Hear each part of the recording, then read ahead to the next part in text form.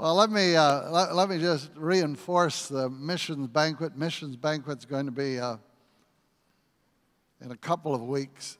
It's $5 for a ticket per person. If you have a large family, I think it's $25 for the whole family. So $20 for the whole family. It's $5 per person, correct? And it's Taste of the Nations. So there's going to be food from all kinds of parts of the world. And it'll be a great experience. We have a great speaker coming. A great speaker coming for the banquet and for Sunday morning. You will be blessed when you come and become a part of missions. And we want to be a part of missions. There are so many great things that we can do, need to do, and we ask you to be a part of it. Now this morning we've come to pray for miracles. We've talked about faith. We've talked about believing and what they mean and what their purpose is in the life of a believer. In the New Living Translation, it defines faith, and it says this: faith is the certainty that what we hope for is waiting for us, even though we can't see it up ahead. That's faith. That's being certain of what you've come this morning, and there are many of you that come, and this morning we're going to take communion before we ever pray for the sick. And I've asked those this morning to come and pray. They're going to line up here at the end of this message, and then I'm going to ask you to come. And I don't know what your need is, but you know what your need is. The message series is on dare. Dare means to be courageous, bold. I'm fearless. And when you come this morning in faith, you come in the boldness, in the faith believing. I'm certain inside of myself that what God has promised out of His Word is mine to have. I can't see it, but I believe it. Because I believe in Him, I don't believe about Him. There are a lot of people in the world that know there's a Jesus, know there's a God, but many of them don't know God. Well, I'm praying this morning is that when you come down to be prayed for, when you come down to ask God to touch your life, that you know Him.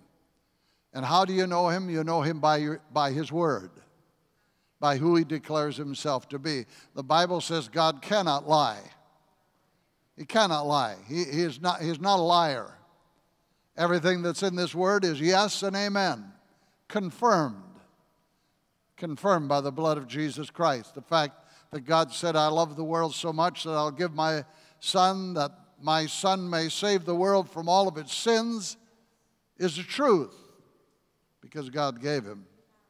So I come to challenge you this morning, challenge you in your faith to believe for the miracle that you want in your life.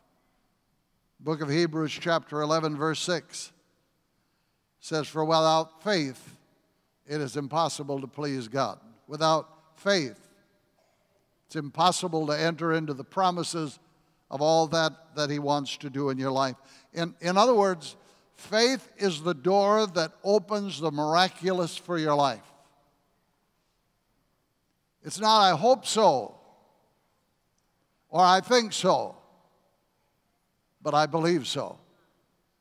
I have faith that God is able to heal my body, to change my financial situation, to change what's happening in my life spiritually, to believe God to repair every area of my life that needs repair. So I want to set the table this morning for you to experience in your life what seems to be absolutely impossible in the natural. But by faith in God, I make it a reality. Now turn with me this morning. You have your Bibles. Turn to Hebrews chapter 11. I think otherwise it'll be right up here. Hebrews chapter 11, verses 8 through 12. Here's what it says. By faith, Abraham, when called to go to a place he would later receive his inheritance, obeyed and went, even though he did not know where he was going.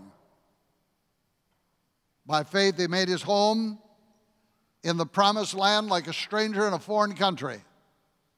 He lived in tents, as did Isaac and Jacob, who were heirs with him of the same promise. For he was looking forward to the city with foundations, whose architect and builder is God. By faith, Abraham, even though he was past age, I mean, when you get to be 99, that's probably a little late to be a father. But by faith, Abraham, even though he was past age, Sarah herself was barren, was unable to become a father. She was 90, by the way. Was unable to become a father because he considered himself to be faithful, considered him to be faithful, who made the promise. And so from this one man, and he as good as dead, came descendants as numerous as the stars in the sky and as countless as the sand on the seashore.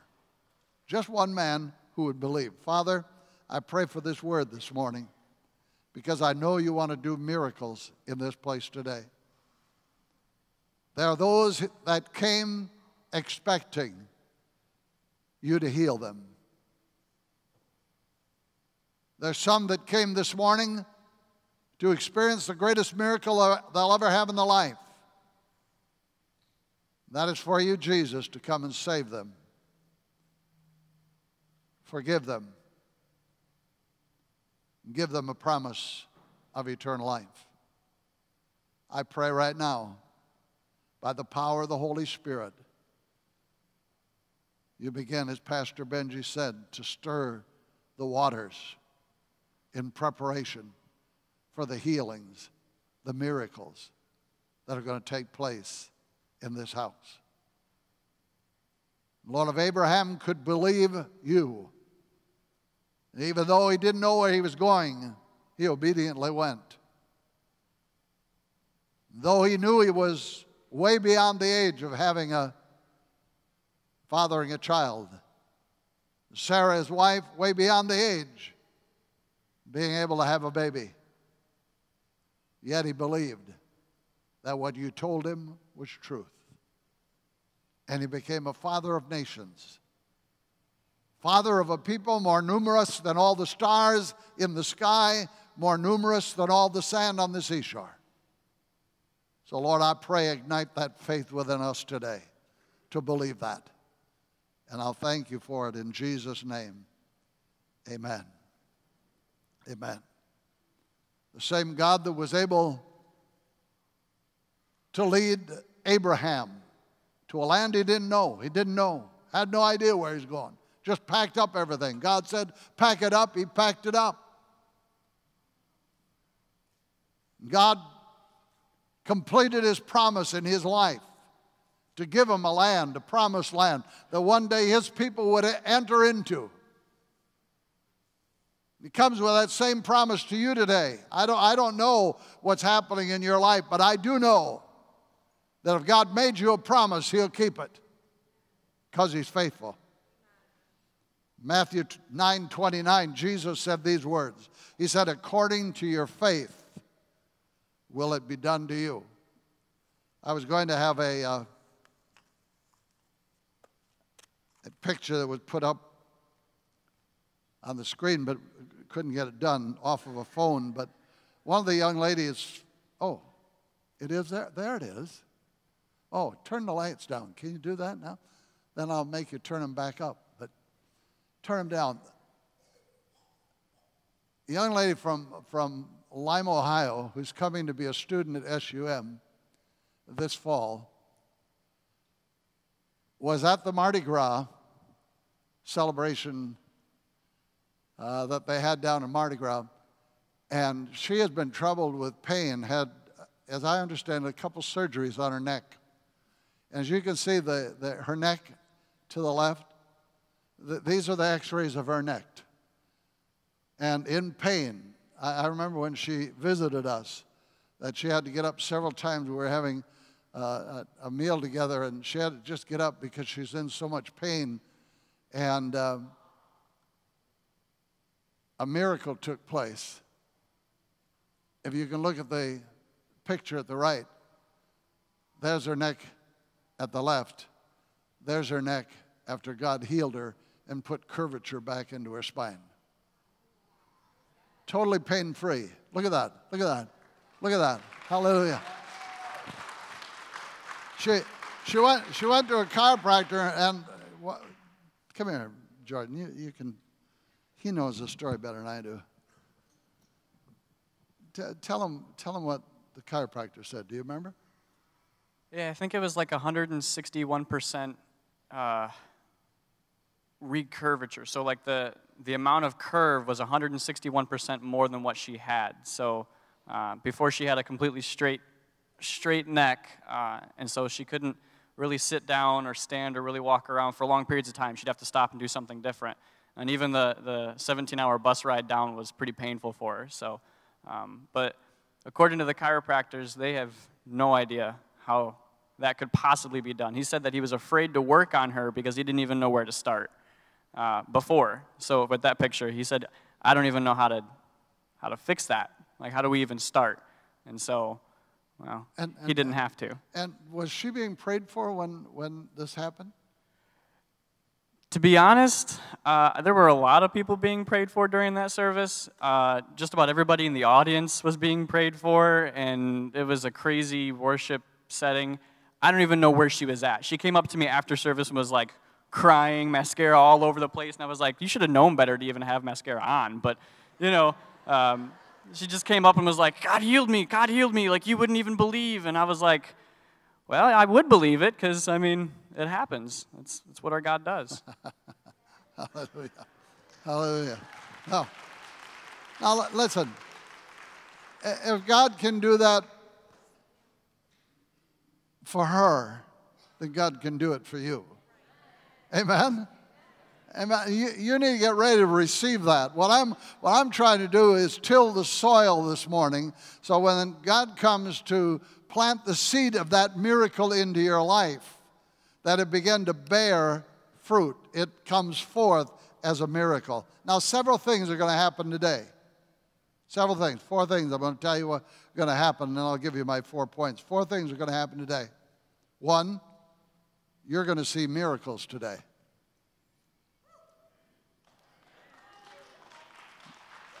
Secondly, you're going to grow spiritually today because of the miracles that God is going to bring into your life to just stir up that which has been dead. And you're going to come to believe that what God said is true. Third thing that's going to happen today is Satan's going to come and he's going to try to mess you up. He's going to come and try to distract you. He's going to come and tell you that's not possible. He's going to say it won't happen for you. The 4th thing is, when God heals you, you're going to experience joy beyond joy. So if you wore mascara today, you've got a problem.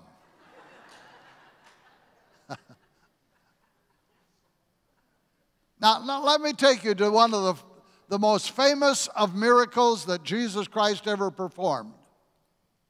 All 4 Gospels include this miracle: Matthew, Mark, Luke, and John. Maybe you've guessed what it is.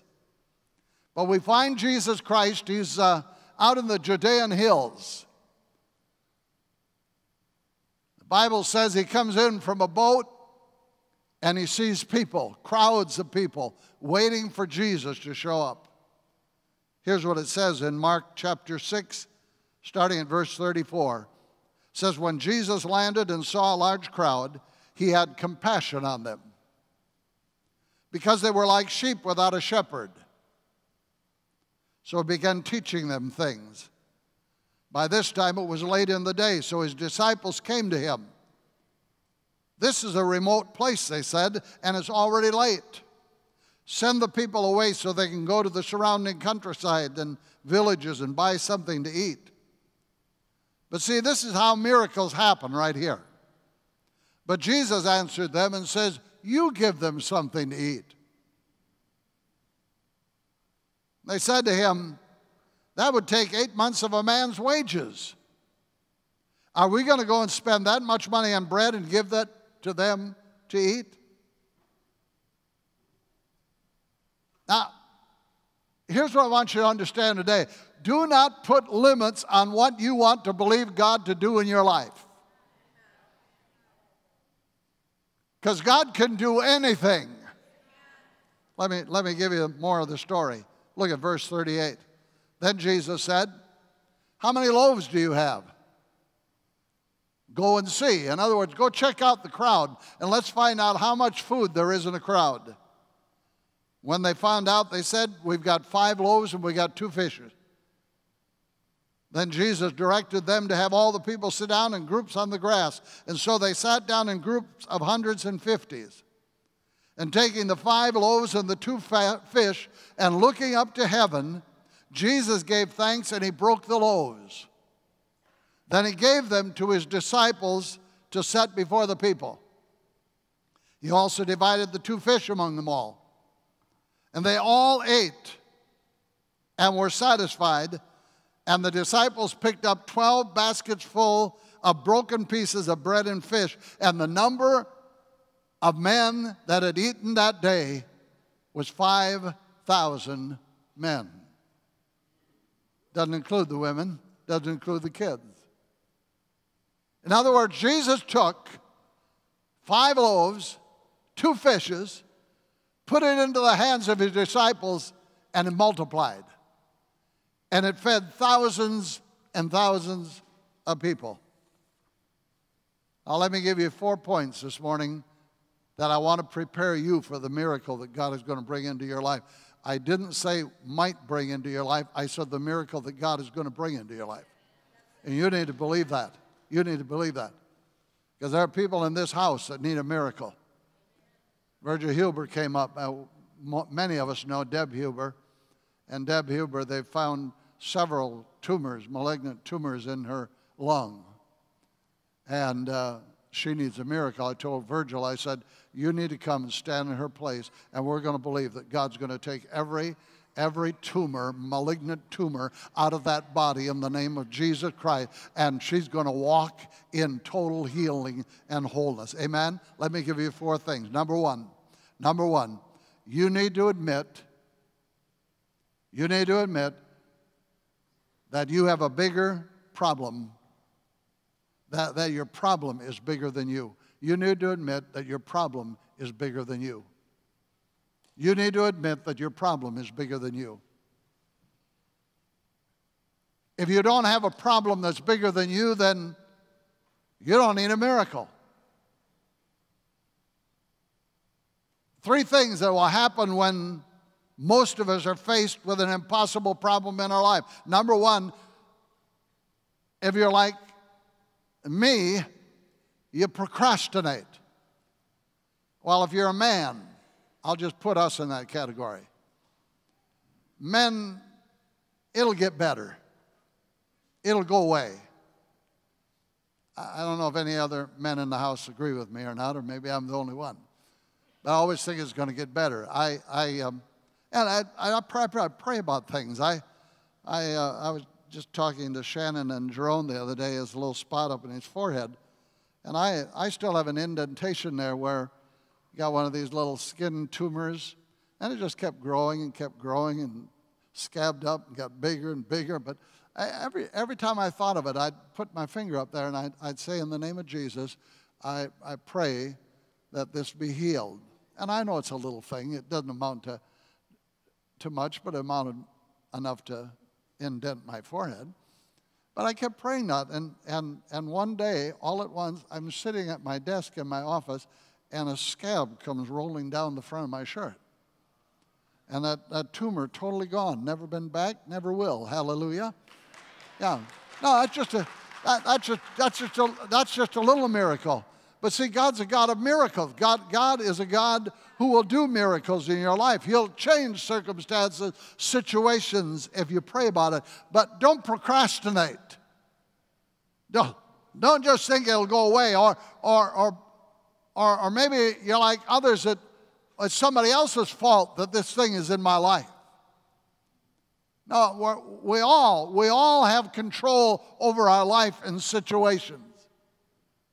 It's like this morning Faith said, there's a point when you're in the box that you have to step out. There's a point where you say, whatever is putting me in this box, whatever is sheltering me in this place and keeping me away from what God wants to do in my life, then I need to have the faith to step out of that box so God can do a miracle in my life, change who I am, change my circumstances, changes what is going on in me. And then there are others who just get fearful. Fearful, somewhat like the disciples who, when Jesus said, listen, find something to eat. They said, Lord, when we look at the crowd, it's going to take 8 months of wages just to have enough food to feed them. How are we ever going to do that? Where are we going to get all that money? You know what happens in our life, and some of you need financial miracles. And you're looking at bills and they got big zeros. And you're saying, how am I ever going to get out of this situation? I want you to believe today that God is more than able to change the situation, whatever it is in your life. And He wants you to look at your circumstance, look at your situation, and admit this morning, I cannot solve this thing on my own. But I'm going to trust God. I'm going to allow God to stretch my faith today to do what is not physically, I'm not able financially to pay this bill. Spiritually impossible. I'm not where I ought to be in my own life. But I want you to believe that God is ready to bring you a miracle. The book of Matthew chapter 9, starting at verse 27, it says, as Jesus went on from there, 2 blind men followed Him, calling out, have mercy on us, Son of David. And He just kept walking into the house. When He got indoors, didn't matter to the blind men, they were going to get healed. They were going to have God do a miracle in their life. It said when He went indoors, they went indoors, and the blind men came to Him and He asked them, do you believe that I am able to do this? And they replied, yes, Lord. And He touched their eyes and He said to them, according to your faith will it be done to you. I say the same to you today that want a miracle. According to your faith will it be done to you today. And their sight was instantly restored. Second thing is this. Number one, you admit that you've got a problem bigger than you are. Secondly, you surrender everything. When God is about to do a miracle in your life, He's going to ask you, what do you have? When He said to the disciples, what do you have? Go and see. They came back and said, we have 5 loaves, we have 2 fish. I want to ask you what you have. What do you have? Your heart, your soul, your past, your present, your future. Whatever it is, you'll lay it all at the feet of Jesus. Say, here it is. I want a miracle. I need a miracle. When the woman that came out of prostitution, Jesus saved the woman. And she came that day when Jesus is sitting in that house. She takes that jar of perfume worth a year's wages, everything she had, especially everything of value. And she breaks it at the feet of Jesus Christ. She gave everything. Let me assure you, if you need a miracle today, long before you ever come to Him and ask Him for the miracle that you want in your life, He already knows your need. Let me assure you one other thing. He already has a plan. for the miracle that he wants to bring into your life. Somebody didn't catch that. He already knows your need, and he already has a plan for your miracle. Write this down. Long before you even had the problem, long before you ever had the problem, God was working a solution. You have to believe that. Otherwise, you're going to live in whatever circumstance, situation you're in. You'll be there forever until you're willing to come to the place to say, God, I am giving you everything. I'm surrendering all. I'm laying heart, soul, spirit, everything I have, my past, my present, my future. I'm laying it at your feet because today I want you to do a miracle in my life. Number 3, you turn it all over to Jesus. You look at this, it was a little boy. And I'm sure, and I'm just reading into it, but I can feel pretty sure that when the disciples went out and checked to see if there was any food amongst 5,000, 10,000, 15,000 people, more than just a little boy had food. But apparently it was only the little boy that was willing to give it up. 5 loaves and 2 fish that Mama had probably put together, packed it together, said, son, when you go there, I want you to have something to eat because it's going to be a long day. He gave it willingly, cheerfully, immediately. For you to receive your miracle today, you're going to have to give up your doubts, give up your fears, give up your anxieties, lay them at the feet of Jesus, and believe that what he says in his word, he will do to heal your body, to set you free. It's a dare to believe God for what he says in his word. It's a dare to have faith, to have God do a miracle in your life. There's something courageous and bold and fearless about coming and saying, Lord, here I am. Do your work, whatever it is, do your work in my life. Number 4, you expect God to do it. When you walk up here, you have no doubts. You have no doubts whatsoever. You know that God is going to do a miracle in your life.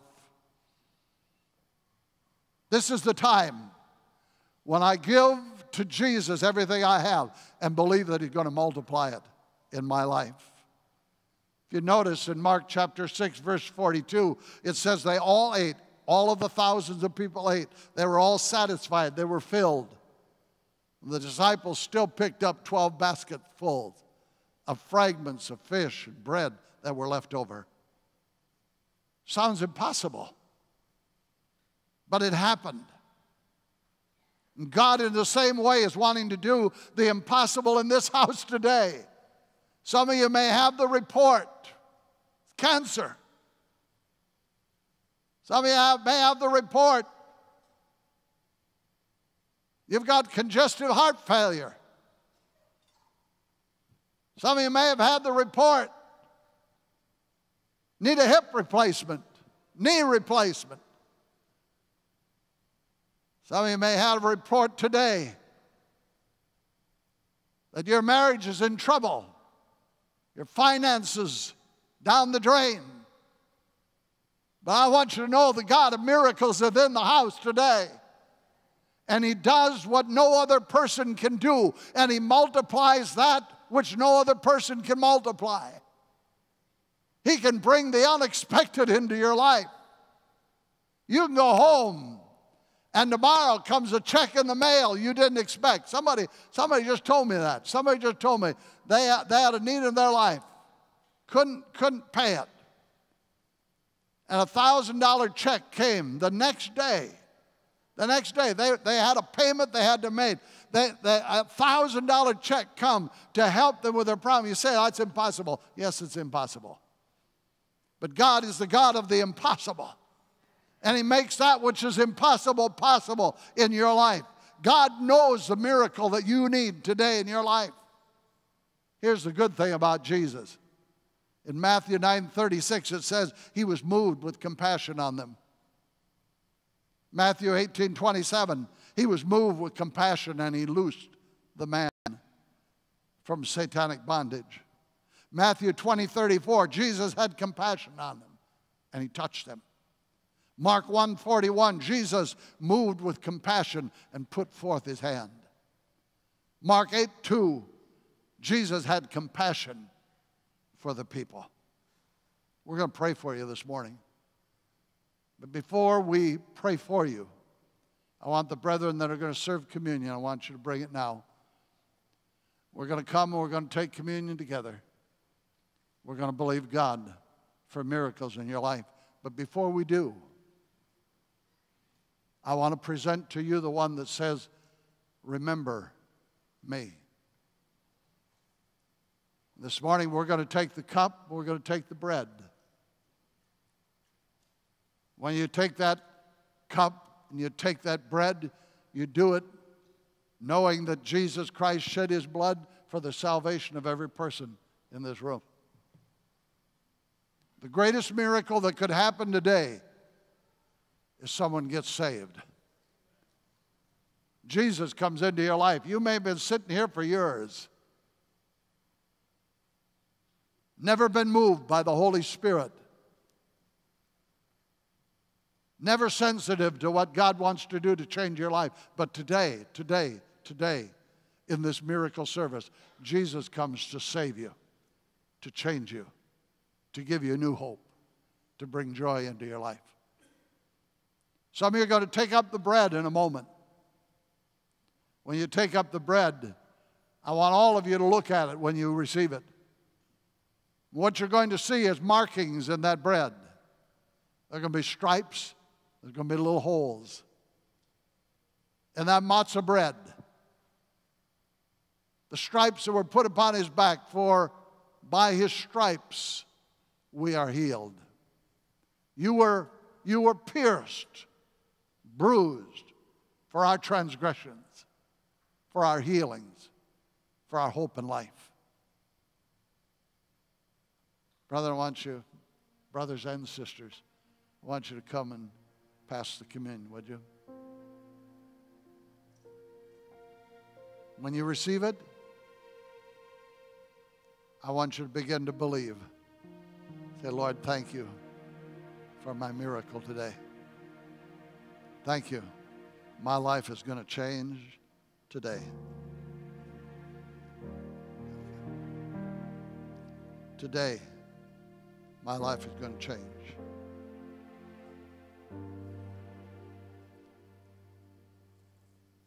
You need to expect God to do it.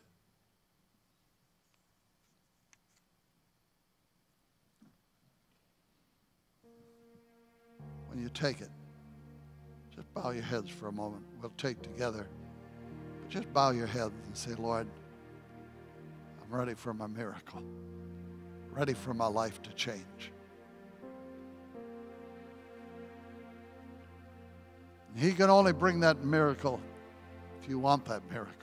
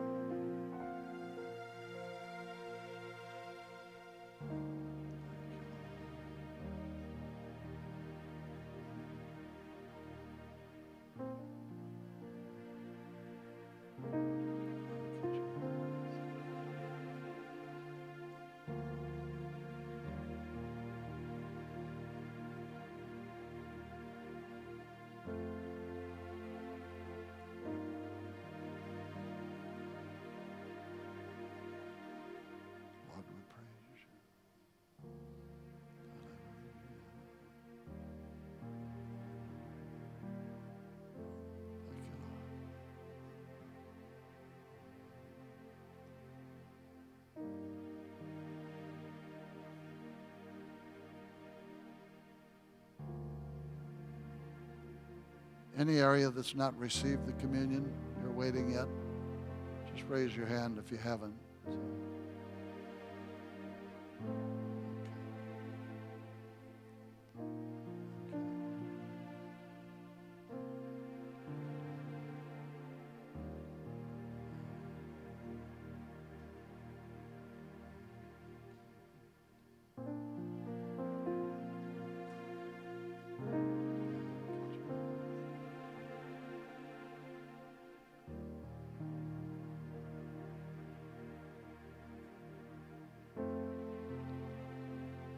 Anyone that's not received communion?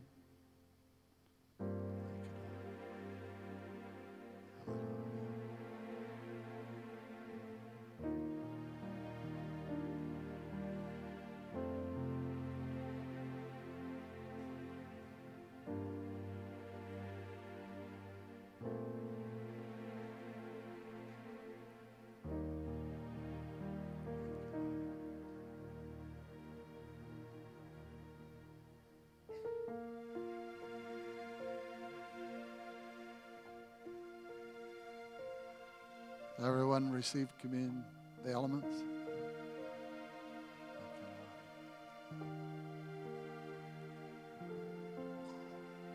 Well, Father, we thank you for the cross.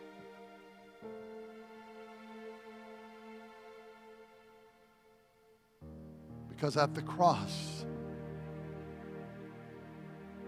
you made the impossible become possible.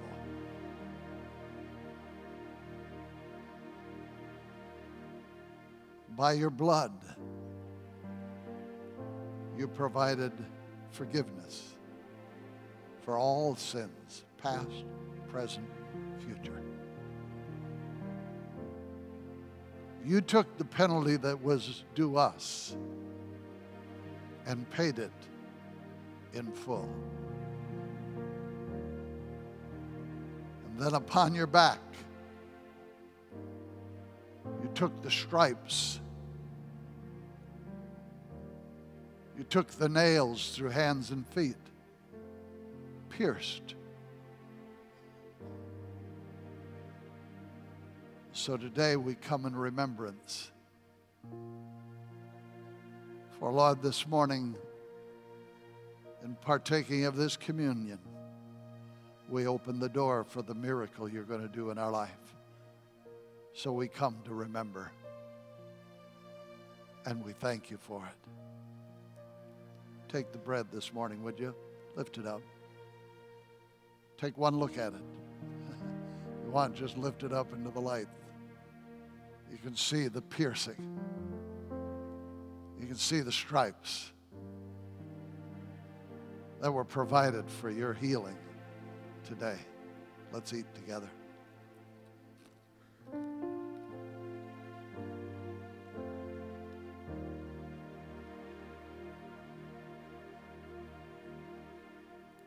Thank you for the blood.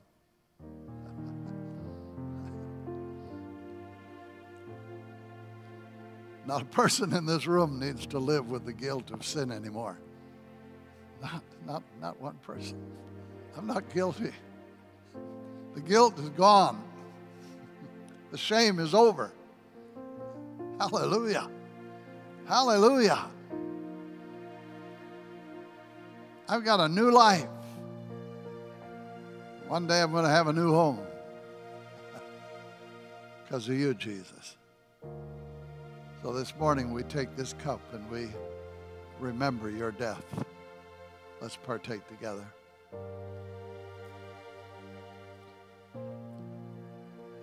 Now I'm going to ask those that were asked to pray. I want you to come real quick like. Just line up across the front of the sanctuary. Come real quickly. Come on.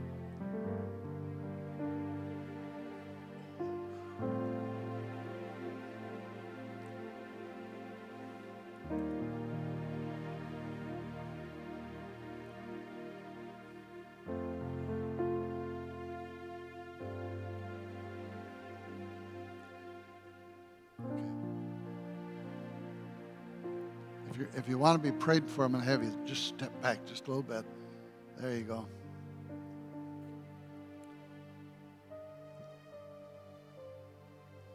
got space down here. Come on down. Hallelujah. There we go. There we go. There we go. Now, if you need a miracle in your life today, God's going to do a miracle. I want you to expect a miracle. Don't walk up there with doubt. Say, I don't know if that's going to happen. It's going to happen because that's the God that you serve. And you expect it today. And when they lay their hands on you, when they anoint you with oil, you expect that whatever it is in your life that you want healed and changed happen today. Today. Cancer gone. Financial problems gone. Marriage put back together. All that the enemy has been binding me up with, gone today in the name of Jesus. Come on. You need a healing? Come on. Come on. Come on up. And these folks are going to pray for you right now. Come on. Get all your seats. Come quickly. Come quickly. Come expecting that God is going to do a miracle today. God is going to do a miracle in your life today. Today. Today. Not tomorrow. Today. Today. Today is the day of your miracle. Diabetes is going to be gone in the name of Jesus. Amen. Amen. Cancer is going to be gone in the name of Jesus. Energy is going to come back into your body in the name of Jesus. Hallelujah. Hallelujah. Hallelujah. Hallelujah. Thank you, Lord. Miracles going to happen in this house today.